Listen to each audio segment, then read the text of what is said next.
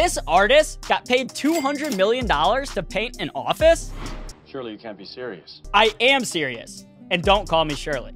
In 2005, American artist David Cho was commissioned by Sean Parker to decorate Facebook's first office. Cho initially asked for $60,000 to complete the job, but Parker persuaded him to take company stock instead. Cho took a chance, Facebook exploded, and today that stock is worth way more than the measly $60,000 that Cho initially asked for. How much more?